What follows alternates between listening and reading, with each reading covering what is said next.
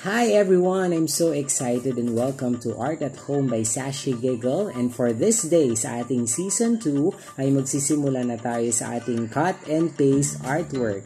Dahil for this artwork, ay gagawa tayo ng ating farm na art and paste. Ibig sabihin, cut and paste rather, ibig sabihin tayo ay magka-cut ng mga art papers, ipipaste natin at imimix natin ang ating mga coloring and drawing materials. Kaya naman, let's begin! Kaya naman kung excited na kayo, simulan na natin ang ating level up artwork for today at i-prepare na natin ang ating mga gamit. Unang-una ang ating paper kung saan natin i-didikit at i-drawing ang ating mga gagamitin. Secondly, ang ating mga art papers na iba-ibang colors. Kung ano yung available ay perfect na perfect.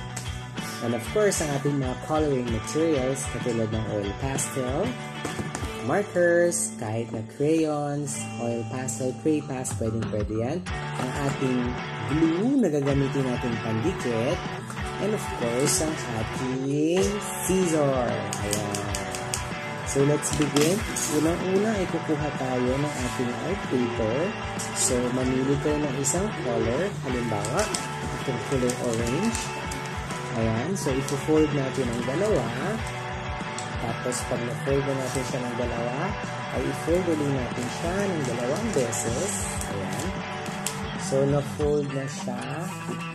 At makaka-form na tayo ng apat na squares. Ayan. 1, 2, 3, 4. At bubuntingin natin ito. Okay? So, pag nagupit na natin siya, yung ating art paper na orange ay may matitirang isang ganito. Bali, apat na ganito yung mabubuo natin. Tapos, i-fold natin siya into 2. Ayan. Tapos, pag na-fold na natin siya ng into 2, gugupitin natin siya ng pag-ganon na shape. Okay? Papakita ko sa inyo. So, from here, gugupitin natin siya papunta sa taas. Tapos, babalik din doon sa baba. Ayan. Okay?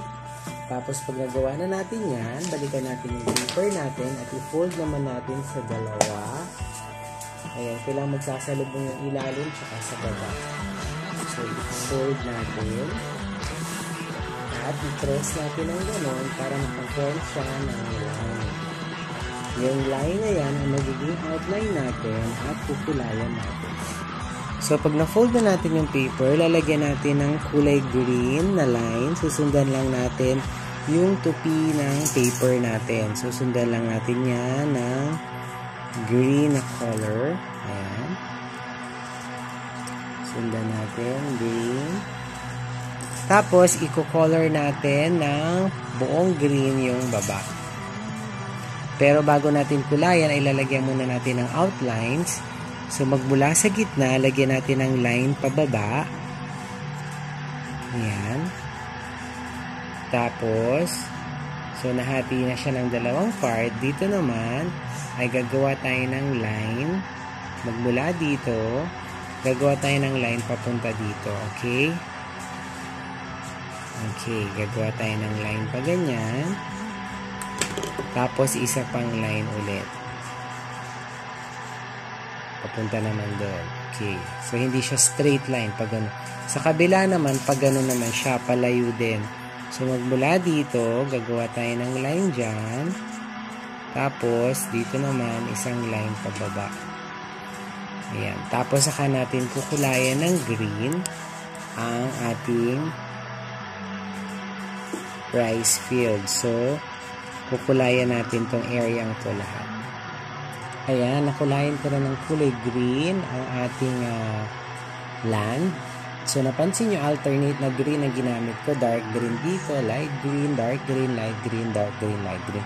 Tapos, yung isang direction ang ginawa ko, pa-side lang siya, okay? Ngayon naman, after natin gawin dyan, ay pwede na nating iset yung ginawa natin mga mountain. Ayan. So, lalagyan natin ng blue, yung ilalim nito, tsaka natin siya ididikit dito sa gitnang part ng ating artwork. Ayan. Didikit natin siya ng ganyan. Ayan, so naidikit na natin yung mountain na ginantay natin art paper. Ngayon naman ay gagawin na natin yung sun sa gitna. Okay, so ilalagay natin yung sun dito sa gitna. Gagawa lang tayo ng ganitong shape. Tapos, gagawa tayo ng patusok-tusok na ganyan. Ayan. Tapos dito. Ayan. Okay.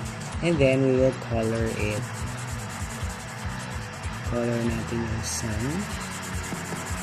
Pwede rin tayong gumamit dito ng crayons or oil pastel. Tapos mag-mix tayo ng color para mas vibrant ang color ng ating sun. Ayan. Okay. Ngayon naman, ilalagay na natin yung clouds. At yung paggawa ng clouds ay parang mga cotton lang. Parang cotton candy. Ganyan na shape. Ayan. Kahit hindi pantay-pantay, it's okay lang. Ayan, may ulap dyan. Tapos meron din ditong maliit. Lagyan natin.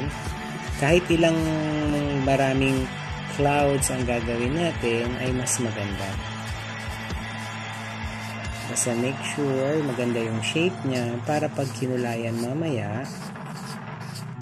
Ayan. Tapos kukulayan natin yung clouds ng white. Tapos itong background naman niya ay kukulayan natin ng light blue. Okay? So, kulayan muna natin ng white at light blue. Ayan. So, nakulayan ko na ng sky blue ang buong paligid ng ating clouds. Ngayon naman ay magpi-paper cutting ulit tayo. Ayan. So, gagamit ulit tayo ng ibang art paper at katulad ng ginawa natin kanina, i-fold ulit natin siya ng 2 times. 1, tapos 2, and then after nun, ay ika-cut uli natin. Ayan, pag na-cut na natin siya ng 4, ayan, 4 na size, kunin nyo yung isang ganito, tapos i-fold nyo ng 2, tapos i-cut nyo ulit. Kunin nyo itong isang part, ayan, at pag nakuha nyo na to, i-fold nyo uli ng 2, tapos i-cut nyo ulit. Ayan, maliit na siya. So, pag na-cut na natin, yung isang part, iwan nyo at gagawa tayo ng bubong ng bahay. At ang gagawin natin dito ay guguntingin lang natin from here, i-fold nyo sa gitna. Ayan, pag na-fold na sa gitna, ay guguntingin lang natin ito hanggang doon sa gitna. Ayan. So, makaka-form kayo ng ganyan. At ito na yung magmumukhang bubong ng bahay. At ito naman yung babang part ng ating house. Ayan. So, ididikit natin siya. Ayan. Dinikit ko na yung ating house dito sa babang part. At ngayon naman ay didesign na natin siya ng kanyang windows at mga doors. Okay? So, gamit ang ating markers or pencil pens ay pwede na natin siyang lagyan ng door.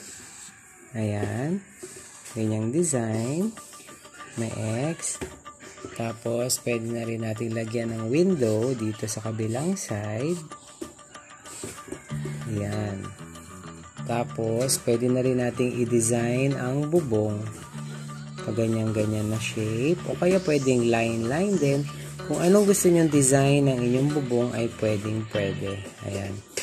Tapos dito sa part ng art na ito, ay pwede nyo nang pagandahin o dagdagan pa ng mga designs ang mga shape ng mga ginunting natin. Katulad ng sa mountain, pwede nating lagyan ng ganyan na design. Tapos pwede nating kulayan yung upper part para magkaroon ng design. Or magkaroon din ng shade and shadow. Ayan. So, nakagawa na tayo ng ating cut and paste na artwork ng farm. Ayan, at nakatapos na naman tayo ng ating kauna-unahang cut and paste artwork. At pwede nyo dagdagan pa yan ng ibang mga pieces. Pwede nyo lagyan ng puno or tree sa gilid or pwede nyo dagdagan ng bahay. Basta at least naituro ko sa inyo yung basic. At pag nagawa nyo ng ating cut and paste, don't forget picturean at isend nyo via comment dito sa video na ito. And of course, don't forget to like, Paki-like naman yung video na ito, please, para ganahan pa ako mag-upload ng maraming videos. Please share nyo rin po at kailangan nakasubscribe ang mga manunood dito. Kaya naman kita-kita sa susunod na art lessons at home. This is your Tita Sashi Giggle and I thank you.